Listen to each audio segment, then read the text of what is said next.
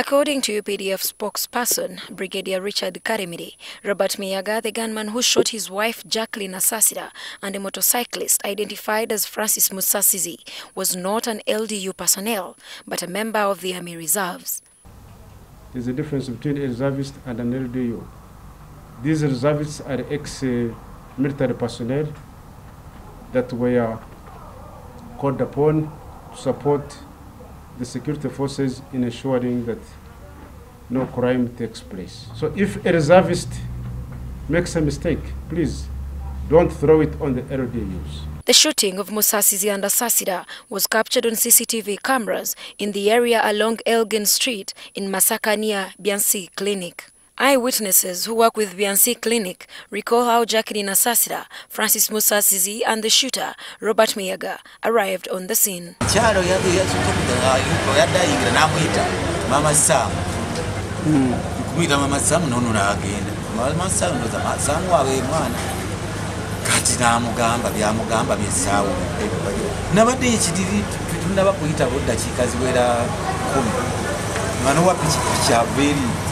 The witnesses also say the three were initially in a jolly mood before the blooding incident that was to happen a few minutes later.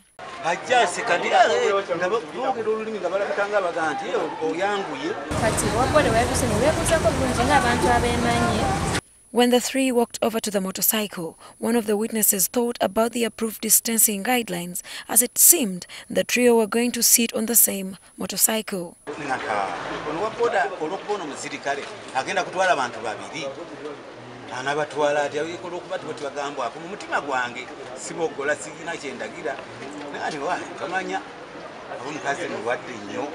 The shooting terrified the witness, as it was unexpected.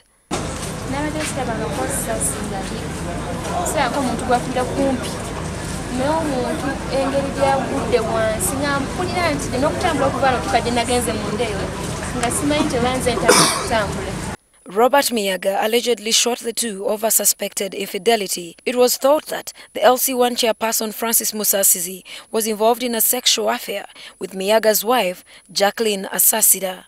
One of the doctors who received Jacqueline Asaasira at Masaka Regional Referral Hospital narrates the condition in which she was before finally passing on. She had a gunshot wound to the right and to the left elbow joint and then the abdomen. Some social media platforms had claimed that Miyaga was in the area to observe the implementation of COVID-19 pandemic guidelines, a matter dismissed by the Army spokesperson, Brigadier Richard Karemire. The three have been buried today under tight security.